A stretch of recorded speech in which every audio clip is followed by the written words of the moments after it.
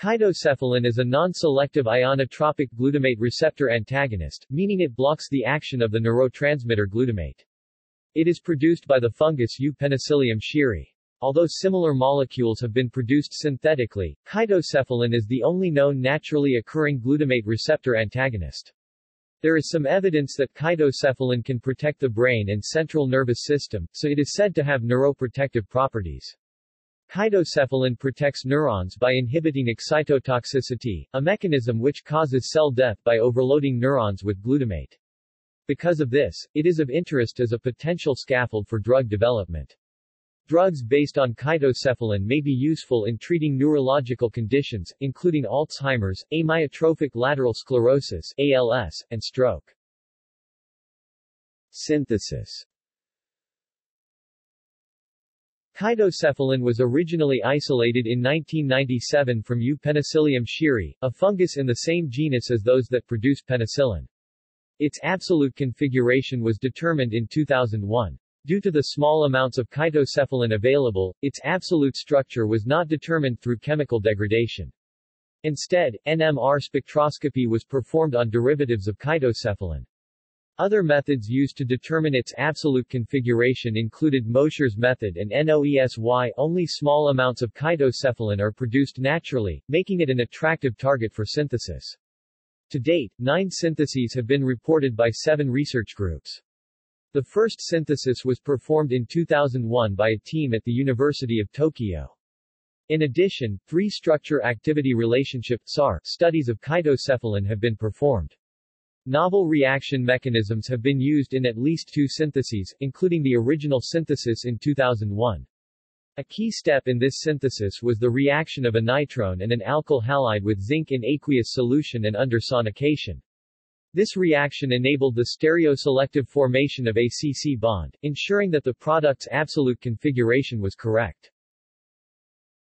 Another novel reaction was discovered by a group at the University of California, Irvine in 2007.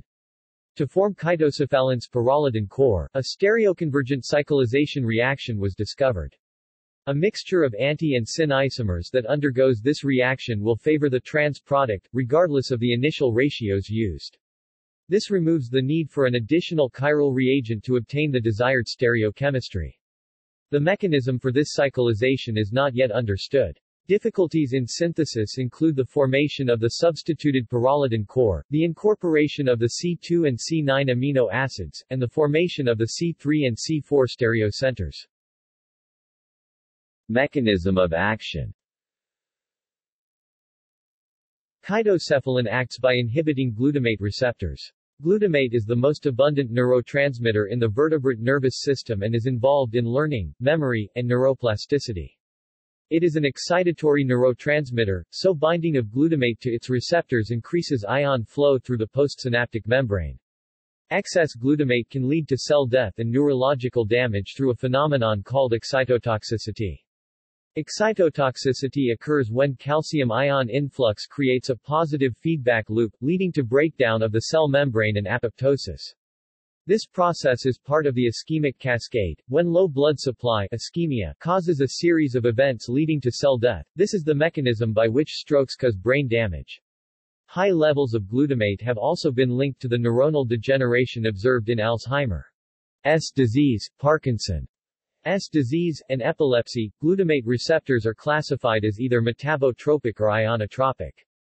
The ionotropic receptors are further divided into NMDA, AMPA, and kainate receptors.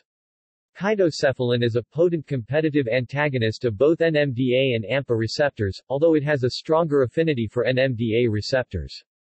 Kaitocephalin IC50 for NMDA receptors is around 75 nm, while its IC50 for AMPA receptors is 200 to 600 nm. It is also a weak inhibitor of kainate receptors, with an IC50 of around 100 μm. Since the ischemic cascade involves overstimulation of NMDA and AMPA receptors, kaitocephalin may be able to inhibit this process, giving it neuroprotective properties. This makes it an attractive starting point to develop treatments for neurological conditions, including Alzheimer's disease, ALS, Parkinson's disease, epilepsy, and stroke. See also memantine, CNQX, quinoxalinedione. References